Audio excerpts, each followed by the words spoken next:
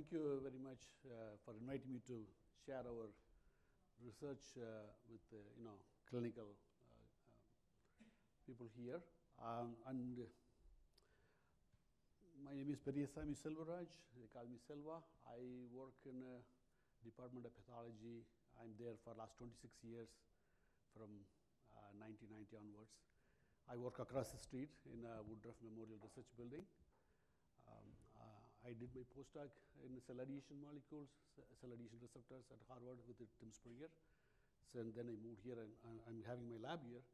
So when I moved here, I think Dr. Kenneth Sell, who is the founding chairman of the Winship Cancer Center, that time it's called Winship Cancer Center, not Cancer Institute. He was also chair of the Department of Pathology. So he called me, hey Selva, you have all this experience in cell adhesion molecules and everything. Can we use your expertise in this area to develop something useful for cancer immunotherapy especially? That time all these LAC therapies, all cell line based therapies became very popular. So he asked me to develop something based on that.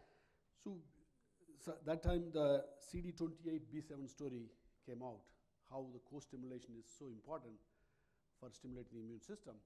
So we started with co-stimulatory molecule B7-1, and then this is 20, 25 years back, not much excitement like now on immunotherapy.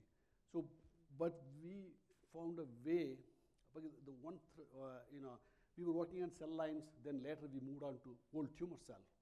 So I will talk something about that, because I'm not going to talk all the things what we have done. I will talk about the latest developments, what we are doing, especially in breast cancer, and this is a platform technology what we are going to talk. It can be applied to any other cancers. Let's go to a little bit about the cancer biology here.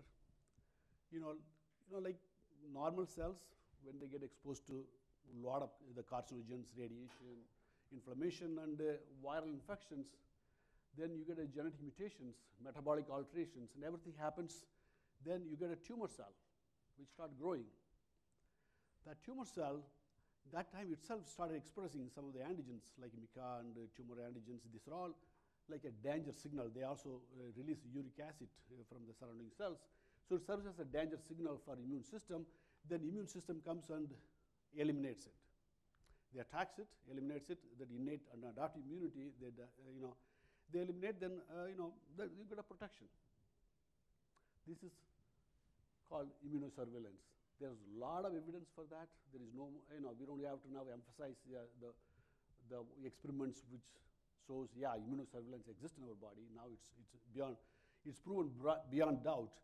Okay. Now then, what happens here? Then some of the cells. Some of the cancer cells, they can escape this initial immunosurveillance. Okay, they start dividing there, but again, immune cells come and interact, and they form a tumor microenvironment, very micrometal. It's kind of pre-neoplastic lesions kind of thing. And in this stage, this can go on for years. Sometimes the cells divide, sometimes they won't divide. If they don't divide, of course, they become resistant to immunotherapy also. Not immunotherapy, chemotherapy, because a lot of chemotherapy drugs, they target dividing cells. The cells undergo dormancy. This dormancy can stay for years. Sometimes 5, 10, 15 years later, you'll find the same tumor coming up. What happened to be removed 10 years back from surgery, by surgery or radiation, but again comes back. So what makes the tumors go into the dormancy state, we don't know. That's a very interesting area of research. There's a lot of effort going on into that area to understand how tumors can stay in a dormant stage. Okay? Then that time, what happens also, a lot of genomic instability and immune selection going on. Then you can see that this one color becoming multicolors. That's a different clones. One of the important character this cancer cell acquire is resistance to the mutation-induced apoptosis. When normal cells get a mutation in a gene, they undergo apoptosis and then die. But cancer cells already acquired the resistance. So they can resist apoptosis. So because of the resistance of apoptosis, they can acquire more mutations. They can develop into different clones, which has a different mechanism of immunosuppression. So then, when it develops a different mechanism of immunosuppression, they can escape from the immune system, and they start growing. That's the time, become a clinically detectable cancer. So as I said, sometimes, the cancer here, what it says is that the cancer doesn't just come to us, because something what we did yesterday. It just, it's not like viral or bacterial infection. It's just year-long, so many years it takes, to develop this cancer. And here, as I said, different clones, they have a different mechanism of inhibition of the immune system, so they can escape the immune system. They can use IDO, the galectin, or VEGF. All those things, they can then, a lot of Treg expansion, they all can suppress the immune system, and the tumors grow happily with the existing immune system. The immune system is intact, but tumors grow. They escape from the immune system. So the major problem in tumor, why we are not able to get a single drug which wipes out all the cancer cells, that's because we have a heterogeneity problem here. There is a patient-to-patient heterogeneity, and also if you take tumor within the one patient, then you analyze, now all this deep sequencing, becomes so cheap. Now they demonstrated that each section where you take biopsy, it has different clones. So they have different clones in different areas. So that is there is a person-to-person heterogeneity, and within the tumor, that's intra-tumor heterogeneity. These two poses a major problem in a lot of drug development and also immunotherapy. So what happened previously, what people have done, they used cell lines, established cell lines. You can see in all research labs, we use cell lines, growing cell lines from either cancer patients or from mouse tumor cell lines. We use as a source. So when we have so much heterogeneity, when you take tumor tissue and try to grow, maybe 1 or 2 tumor clones, they grow in vitro. Most of them may not grow in vitro. So when some of them grow in vitro, that doesn't really represent all the heterogeneous population present in the tumor system here, inside. So what people have done, they used this as a tool to screen drugs, chemotherapy drugs, and also as a vaccine source. So there are a lot of, if you go through literature, you will see so many cell line-based immunotherapy. You take it autologous, allogenic, everything. So many clinical trials went on, and all became failure, actually. It's not what you're seeing in mouse models, also in the in vitro here. It's not wrong. It's not wrong. It's really working good. You can really get the drug to eliminate the clones, but the remaining clones, they resist and come back as a tumor. So so how to treat a disease like this? This is what the problem is. Okay, so now this also explains why so many things failed before. So what we were doing, what we have developed a strategy is took whole tumor tissue. So our focus is more on immunotherapy, not on chemotherapy. So what is a whole tumor tissue as an antigenic source? What we do here, we take the whole tumor tissue, grind them, and isolate plasma membrane vesicles. These plasma membrane vesicles contain tumor-associated antigens like MUC1 or HER2 and all those antigens, or they can get MHC molecules associated, derived molecules with peptides, which is derived from cytosolic proteins. So these membrane vesicles around 300 to 500 nanometer in size. Then we take these vesicles and physically link them with immunostimulatory molecules. Then you deliver this as a vaccine. So the physical linkage here, this is we call protein transfer. It's very critical for that, because if you don't link, say you can take tumor membrane vesicles or any vaccine material, you add like adjuvants, especially like what we are having here is IL-12 and B7 molecules. You mix with them and inject, they will disappear. only vaccine will be there, all these molecules will go away. But what we have done is physically link them by protein transfer process. I will explain what it means. So this differs from previous approaches in that because of the particulate nature, because people who have done this before, you take the old tumor tissue, grind them, use as a vaccine, add some adjuvants to that, and use as a vaccine. They tried this, but didn't work very well because as I said, linking the molecules to the vaccine source is very critical. And so that was one of the problem with the previous tumor lysate based vaccines. And here we have unlike lysate, this one is a membrane vesicle around 300 to nanometer. It's it is between nanoparticle to microparticle in that borderline stage. And it's ideal for uptake of dendritic cells. Okay. So what this GPI anchored molecules, you can see that what we are using is GPI anchored like B7, GPI anchored IL-12.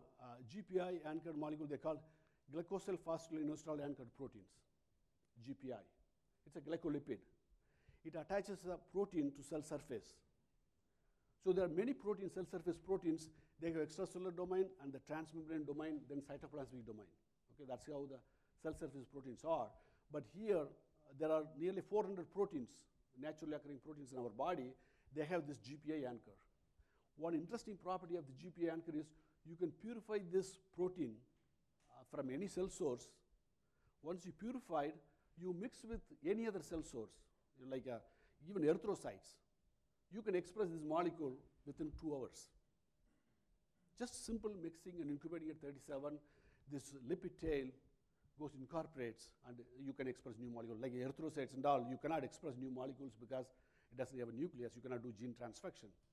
This is one of the easier way. So this is the process we used to introduce molecules on tumor membrane vesicles because it's already obtained from a frozen tissue. It's homogenized and ground. It's not a live cell.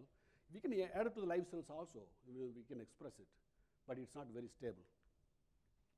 So, but unfortunately, most of the immunostimulatory molecules in our body, they are not GPI anchored. Either cytokines or molecules like B7, they are transmembrane proteins. But there are ways you can convert these cytokines into GPI anchored cytokines by attaching a GPI anchored signal sequence from GPI anchored proteins to the cytokine molecules. Now you take this hybrid DNA and transfer it in a cell line, like CHO cells, then you can see the expression of these molecules on the cell surface. Now IL-2, IL-12, GM-CSF, you can express them on the cell surface and they are functional. So we have done a lot of studies to demonstrate they are functionally active, and I will show you some studies in vivo. So in vitro we tested they are all functionally active. So that's kind of, a lot of people who have done clinical trials before with soluble cytokines. One of the problems with soluble cytokines, you inject, it goes systemically and triggers a lot of unwanted reactions called systemic toxicity. Here, attaching this to GPI anchor, making them sit on the membrane, it stays at the vaccination site. That's a key thing. So what we have done is we have converted IL-12, IL-2, and GM-CSF into GPI anchored molecules, and also we converted a co-stimulatory molecule B7 into GPI anchored molecules. But I'm not going to talk about this studies on this one. I'll just talk about IL-2 and IL-12, what we have done, especially with breast cancer. So we have taken a cell line called 4007. It's a murine breast cancer cell line, and transfected them with GPI. First, we want to check where these molecules are functionally active in vivo. In vitro, it was active. Now we want to see it will function, as an anti-tumor adjuvant kind of thing. So we transfected this IL-12 and IL-2 and IL-12. You can see they are expressed on the cell surface. It also can be cleaved by PI-PLC. It's an enzyme which confirms it's a GPI anchored molecule. Though somehow IL-2 was a little bit resistant. We don't know the reason for that. Then we have taken this cell line, which is transfected with the B7 molecule or IL-12, IL-2, IL-12, and combination, B7 IL-2 or B7 IL-12, and see the tumor growth. These are live cells challenged in a mouse. You can see wild types, the tumors are growing, all of them. And if you have B7, B7 goes up and comes down. You can see that these are individual mice, same thing here. These are individual mice.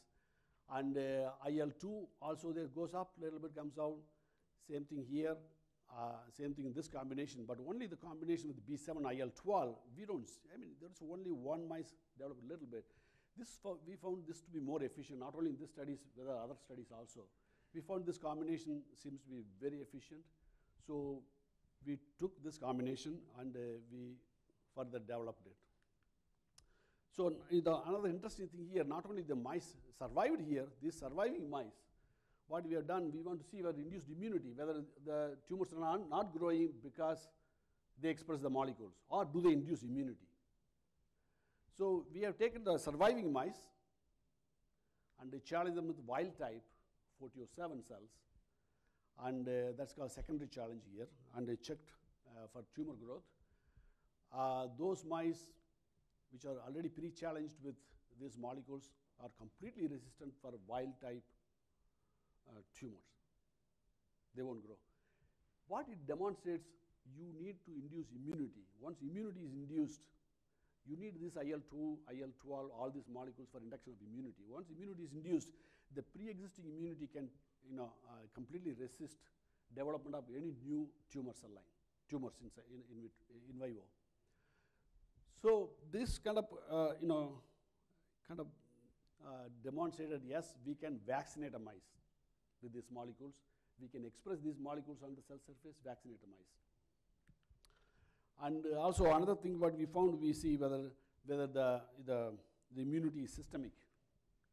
One side we injected just the vaccine molecules like a B7, it's an IL-12 and B7 IL-12 on this side. On the other side of the mice, we injected only the wild type tumors without any of these genes here. And you can see this one, initially it grew, like as we saw, in B7 it grew and it disappeared. And then all become tumor free at the 25 to 40 days. But in the right side, in the wild type, the tumors staying there and growing there. But if you have a B7 IL-12 in the left side, the tumor suppression is pretty high. It's only the 80% of the mice remain tumor free here. Only, whereas in B7 alone, you get only 20, and whereas IL-12 alone, combination we get 80%. So this kind of, again, confirms that you can induce systemic immunity, not necessarily local immunity. So what we have done now, we go back to we're talking about tumor membrane vesicles. Now we have to do two things. One, we need to get purified molecule. We have to purify these molecules. I mean, these are functional molecules. Now we want to purify, and we want to put it back onto the tumor membrane vesicles. What we have done is we have taken these genes specific for these molecules, transferred them in CHO cells, and grown large quantities in our roller bottles in our lab, and then purify by immunoaffinity chromatography. Then take the purified molecule and modify them by modify the TMVs by protein transfer. How we prepare TMV, I'll give you a small introduction about that. So we take the frozen tumor tissue, homogenize them, centrifuge over ultracentrifuge over a sucrose gradient, and you can see after sucrose gradient centrifugation, that's a homogenate here. After centrifugation, you can see a layer, fluffy layer here. That's a tumor membrane vesicles. All the other garbage goes to the bottom of the tube. This is sucrose here. So we took this membrane vesicles and analyzed the size, and it's, as I said, it's around 300 to 500 nanometer in size, and it's pretty reproducible. We can make this membrane vesicles kind of. We have tried many times, and always it comes very reproducible. We tried both in mouse and also in human tumor tissues. So now we got both of them together. We have purified molecule, and we have TMV, tumor membrane vesicles. You mix them at 37 degree for 4 hours. And you can see the incorporation of these two molecules, like B7 and IL-12 here. We did a flow cytometry analysis of these membrane vesicles. And both molecules are expressed on the cell surface. You can do individually or together. One good thing about this protein transfer approach is you can control the level of expression, how much you want to add in a vaccine. So the expression, incorporation of this molecule depends on concentration and also time and also the temperature. So you can vary the concentration, the amount of material you're adding, so you can control how much IL-12 you need, how much B7 you need. It's very easy in a 4-hour process. It's a pretty simple process, so surprisingly a simple process. It's just an incubation. We are mixing two things together. To link, it's no chemical linkage involved, no damage to the membrane or proteins. And whatever is incorporated, it stayed pretty good at 37 in culture conditions. At least 7 days we checked, it was there. So we have obtained we want to see whether we can really prepare membrane vesicles from biopsy samples from human tumors. So David Lawson and Dr. Murray, Dr. Murray retired now, so they gave a lot of these samples from renal carcinoma and melanoma, and we have just prepared membrane vesicles from these patients' biopsies, and they added GPI B7 molecule and tried to stimulate in vitro, because that's we cannot go to in vivo right away. These are human ones, and they were able to stimulate the T cell proliferation. That's incorporation. That's a proliferation. Only anomaly we found was here, like one of this thing, though it's a low incorporation, we got a strong proliferation, whereas in melanoma, we got a strong incorporation but low proliferation. This was done by a student. I told him, hey, maybe you switch the sample. But anyway, we didn't have an opportunity to go back to the same patient and take a biopsy and test it. So this is what the results we got. It's a possibility that maybe this melanoma expressing this immunoinhibitory molecule, that time we didn't know, we were not thinking about that terms. Maybe that prevented the T cell proliferation. It's a very good possibility. They may be expressing a lot of PD-L1 or something like that, which may be inhibiting the proliferation. But mostly, they were all responsive. Then we went to in vivo studies. We want to test whether these membrane vaccines will work. So we have done a lot of studies with thymoma. That's a T cell lymphoma. It's a mouse model that expresses a ovalbumin antigen. Ovalbumin is a foreign antigen, but still tumors grow very well in mouse because they induce a lot of immunosuppression. But once you put B7 molecule, they disappear. They won't grow. So we took that. We done a lot of studies with that. We found it's the combination of B7 and IL-12 induces strong CTL activity, eliminates the tumor. So that's all published a long time back, so I'm not going to talk about that. But we have done some more studies on breast cancer here. Let me go through that with some of the recent studies. What we have done is we have taken a tumor which is called D2F2 that was transferred to the human HER2. So human HER2 in mouse cell line. Now you take this breast cancer, you put it in mouse, it's supposed to induce immunity because it's a really different species. HER2 is going in there. But still, the tumors grow very well. As I said, tumors can induce immunosuppression. Though you can induce immunity, they can induce immunosuppression, they grow very well. But still, that served as a nice model antigen for us to track the system. So when we vaccinated the mice with HER2, we also made a GPI HER2 so that we can incorporate on the membrane vesicles. When we vaccinated TMV alone, there is some level of immunity looks like, but if you add GPI HER2, there is a delay in tumor development. But if you put GPI HER2 plus IL-12 and B7, we call that as a TMV vaccine, a complete protection here. So the tumors are completely protected. This is a kind of prophylactic. This you can consider as a maybe node negative patient. The patient doesn't have any tumor, but you go and induce immunity, you can really completely protect any newly growing tumors. That's what it is. So one thing we always do this prophylactic setting.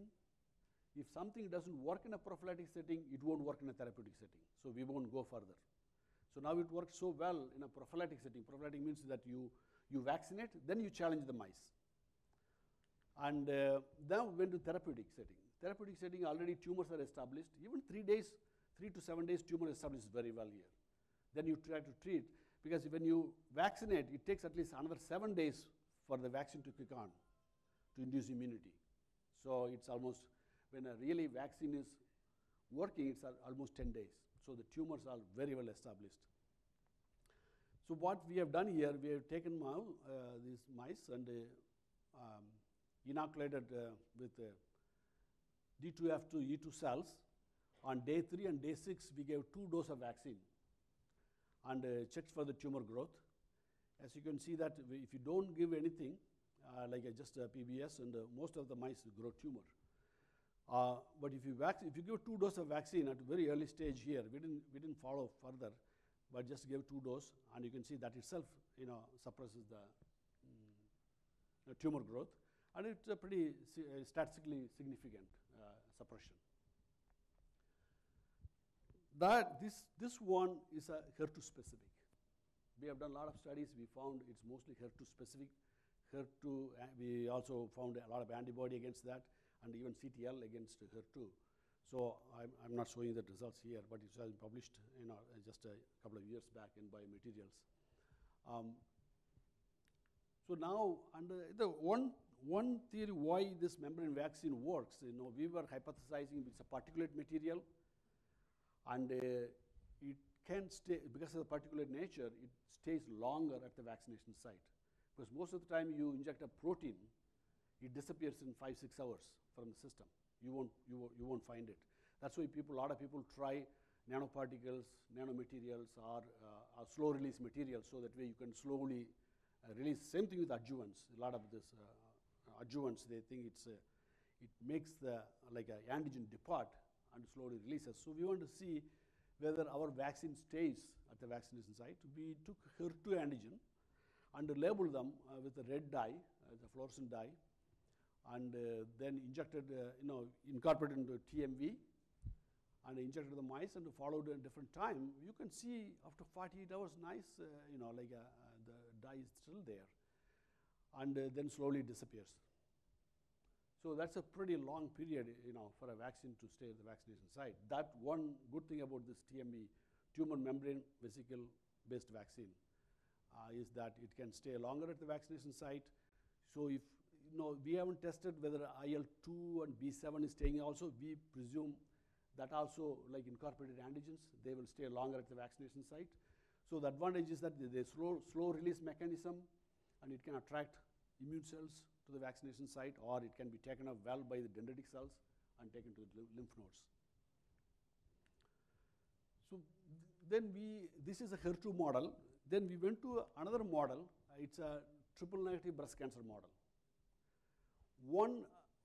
We thought our therapy, our technology, what we are developing is very appropriate for triple negative breast cancer. Triple negative breast cancer is the one which lacks ER, PR, and HER2 antigens. So there is no ER target. You cannot use ER targeted therapy or PR targeted therapy or HER2 targeted therapy. So around 20 to 30% of the breast cancer is called triple negative breast cancer. So there is no target antigen, but target antigen is there, but it varies patient to patient. So you cannot take a breast cancer patient, say it's a triple negative, yeah, this is the target antigen. Maybe the target antigen is there, but it's not same every patient. So we thought when such a high heterogeneity, that tumor is the right thing. Unfortunately, there's only one mouse model available for that. It's called 41. That mouse model that's 41 is a sister cell line of 407, but it's highly metastatic. Highly metastatic, what I mean is highly metastatic, it's very aggressive. This one here, we give 10,000 cells in a breast fat pad. It kills a mice in 40 to 50 days by metastasis. Whereas in other systems, we have to inject 200,000 to a million cell. Then it takes a month to see tumor development. But here, just mere 10,000 cells can kill a mice in 40 days. So it's an extremely aggressive model. So we took this model and just tested our vaccine here and see whether it works. And also this model has been reported, it's completely immune checkpoint resistant model. PD-1, CTLA-4 doesn't work in this model. So we thought, okay, let us see whether our vaccine works. But when we vaccinated, our vaccine didn't work that well here. You can see that this is unvaccinated and vaccinated. So what we did, vaccinate, then boost, then challenge orthotopically. And then we added antibody therapy, that's CTLA-4 antibody therapy here.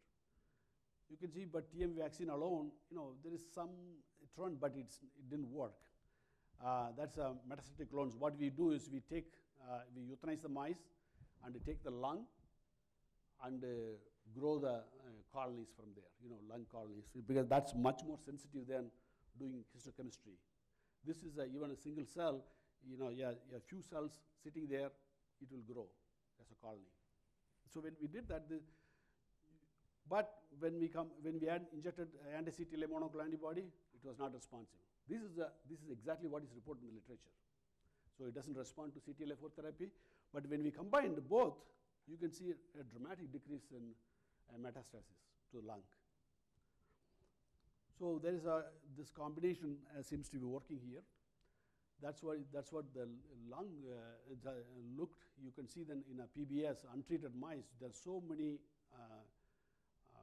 nodules, like metastatic nodules here. Whereas when you treat with our vaccine plus CTLA-4, there is just not much. There's maybe 1 or 2 here, metastatic nodules. Oh, the vaccine means it is with IL-12 and B7. So when we don't put vaccine, we put just TMV. It is not like that. So when we put TMV vaccine, we modified the TMV to express IL-12 and the B7 molecule. Yeah. So here we want to check whether it is mediated really by immune system, this protection. What we have done is we vaccinated, boosted, then we deplete either CD4 and CD8 cells, and see. Then after depletion, we challenge the mice with the tumor, and see which where you see decrease in metastatic clones. You can see that depleting. I mean, the vaccine brings down the number 3. That's a vaccine. That's a GPI-SM TMV plus CTLA-4 monoclonal antibody. You have a very good reduction, and whereas depleting CD4, there is no effect. If you deplete CD8 cells, well, a lot of metastasis. Not only the metastasis is much more than what you see in the control group. What it shows is even naturally also CD8 is protecting to certain level. So our vaccine really induces more CD8 mediated immunity. We can get a better protection. This is the real thing. We want to look at the clinical scenario. What happened? That one all, those studies, we vaccinate and challenge. But when patient comes to the hospital, they come with a tumor. And then what people do is usually they do either chemotherapy or do surgery. So what we have done is here, we challenge the mice with 41 cells in the breast fat pad. Then after 10 days, we surgically remove the tumor and switch it back, or put a glue and stick the skins back. It's a subcutaneous tumor on the breast fat pad. But that time itself, metastasis is very well established in 10 days. Okay. Then after that, we give TME vaccine, 2 doses. And meantime, we also give the CTLA-4 therapy here, 4 doses of CTLA-4 therapy. And we waited to see how long these mice survive. As you can see, only group which really survived long is the combination of our vaccine plus CTLA-4. So even CTLA-4 doesn't protect its alone. So that's, I think CTLA-4 is already, it didn't work in human clinical trials also. It's also recapitulated, we are able to reproduce that here too. And very interesting thing is that these mice live longer. And not only that, now I'm not showing the results. We found some of the mice, surviving mice, actually my fellow in my lab, Rami, he challenged them with, again with wild type tumor. Most of the mice are protected on that. So that means it induces protective immunity. So how this membrane vaccine induces protective immunity? That's what our goal is to see. We have done many studies, so I just summarize here, like CTL studies and all those things. The TME vaccine, what we see here, the TME vaccine acts on NK cells because it has a B7 molecule, it has IL-12. B7 has a receptor on NK cells, and also it has a receptor on mast cells, CD28. They can trigger interferon gamma and TNF alpha. The same thing, TME vaccine has IL-12. IL-12 has a receptor on dendritic cells. So now this vaccine can activate these cells around that at the vaccination site, and also they release interferon gamma and TNF alpha. That can act on dendritic cells, and also they can directly act on disease here, and the disease take up and process and present to CD8 cells. Then CD8 cells expand.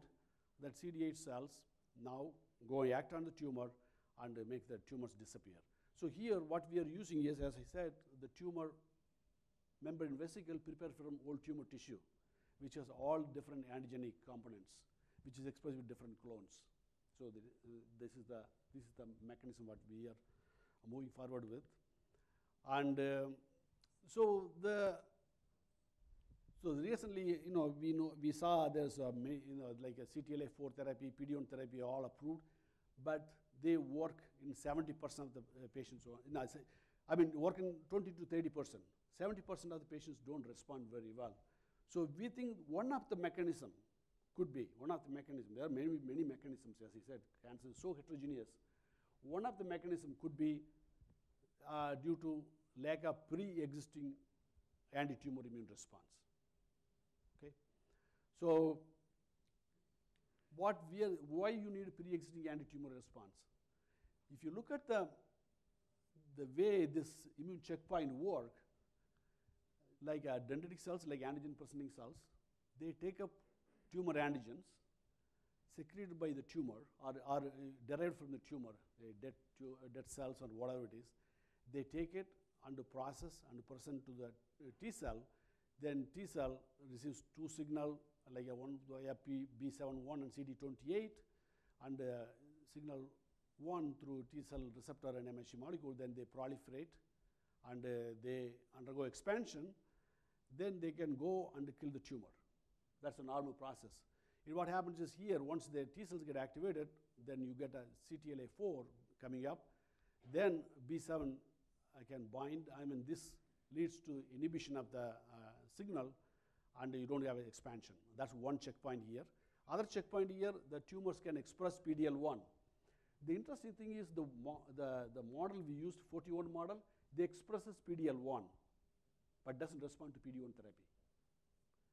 It's very similar to the 70% of the population we are talking about here. And here then you have a PD-L1 expression.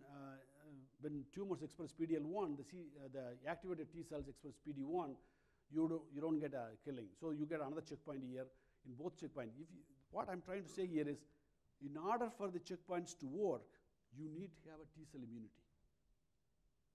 T cell immunity is induced, then it's not able to kill the tumor. Now you put the checkpoint, well, it releases the brake, it kills.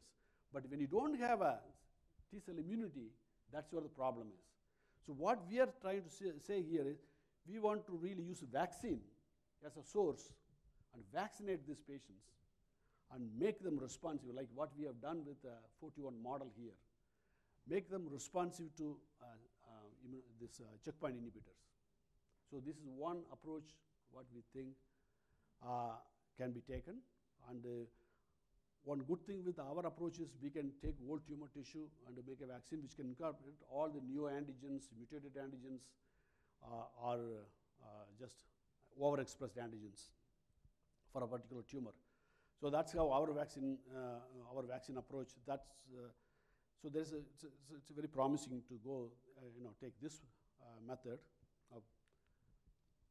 So in summary,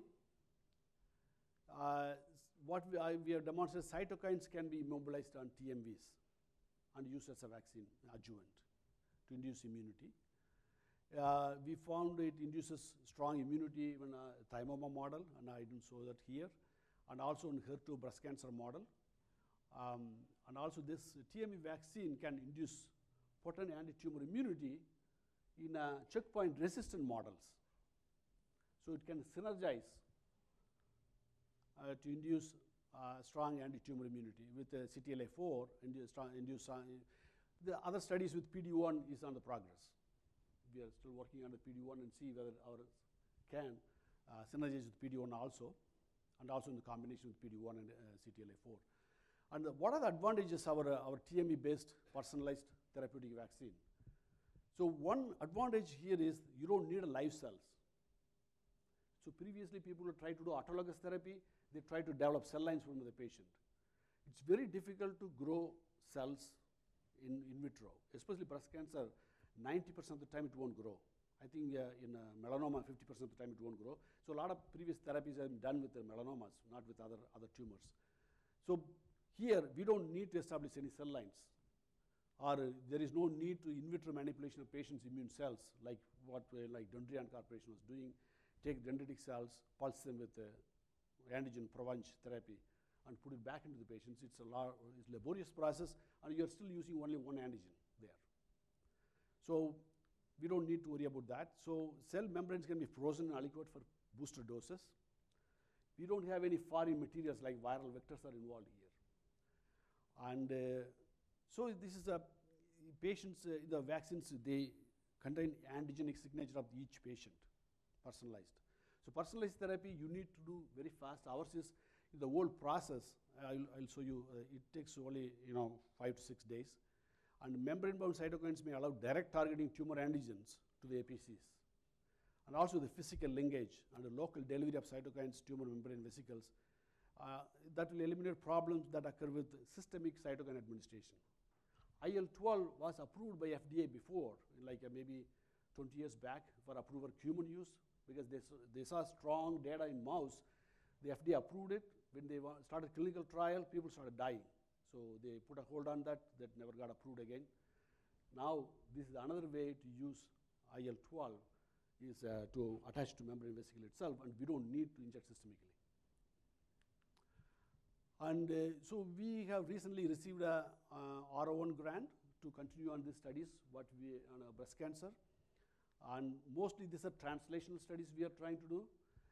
We are taking patients, because as I said, breast cancer, especially triple-negative breast cancer, there is only one model available. Now we want to test in more models. We want to really develop more models using humanized mice, taking patients' tumor tissue directly, putting into the humanized mice and using our vaccine and see whether it works. And also we want to check whether standard of care drugs, what people clinically using, affects our immunotherapy or enhances our immunotherapy. So that is very critical in selecting patients. So it's kind of a lot of translational studies we have proposed, and we got funding for that. And also we got a seed money to start a program in lung cancer. We already started on that one. We are working on the lung cancer from Winship Cancer Center. And also we have some studies done with melanoma. It is working good, but we have to do more studies on that. And so based on all these things, this is what we are envisioning, okay? So tumors, we get the tumors from the patient, and pathologist grades and freezes tumor and shipping it to our lab as a frozen tissue. And we take the tumor tissue and homogenize them and produce TMV. And that TMV we can immediately modify then by protein transfer. We said two molecules we use here is a GPI B7, GPI L12. Actually, we can add more molecules like GPI, GMC, SF, or whatever other cytokines we need. Later, we need to add that. Right now, we see, at least in breast cancer, these two molecules are doing pretty good. So we want to mix with them and do the protein transfer. Then we have the modified TMV, that's the vaccine for us. And take that one, do the quality control testing, and then store it. This is, at least we found the vaccine can be stored very well. And, that's one good thing about this. Then ship it back to the clinic to do intradermal injection. So this is what the whole, the concept we are working towards, to taking this, whatever we have done in the lab to clinic. We hope to be in clinical trials at least in 1 or 2 years. We are only the bottleneck here. Bottleneck here is, see, the whole process of getting tissue and acquiring, modifying, and all those things. If you have these GPA molecules available, if these molecules are, this is the bottleneck here. If you have these molecules available, the process is just 4 hours. So we can prepare quality control and testing, everything done. We can send it back to the clinic within 5 to 7 days. That fast we can do is because a lot of times the preparation of the vaccine is very critical, the time to prepare. Previously, like cell lines, people took 6 months to develop a vaccine because you have to develop in vitro and transfect and all those things. It's a big problem. And so that's one thing we are seeing. Okay, so these are the people who contributed, from early days. As I said, Dr. Kenneth Sell, who was he's a founding chair of this Winship Cancer Institute. He kind of pulled me into this cancer immunotherapy. I was working on this cell adhesion molecules before. And actually, initially, Doug Murray and David Lawson gave us a lot of this tumor biopsy samples for us to analyze whether we can prepare TMV from them and use it to stimulate T cells. And a lot of work, mouse work done by Ashley, Erica, Jaina, who are graduate students in my lab. And Rami is currently working in my lab with lung cancer and also some of the PD1 and CTLA4 stuff. And Ash, she's working on lung cancer. And the NIH collaborators, Kirti, Billy, and Lily Yang, and Dr. William Wood, they are all consultant collaborators. Here I want to specifically mention William Wood was responsible for me to starting the program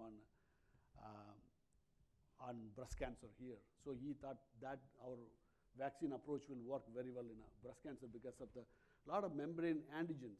A lot of tumor-associated antigens are membrane antigens in breast cancer, like MUC1, SN antigen, and also HER2.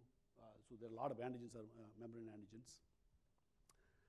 And also we have a collaboration with this NIH grant was in collaboration with Metaclips Therapeutic Corporation, which I am also a co-founder founder of this company, and which uses this technology here. That's my disclaimer.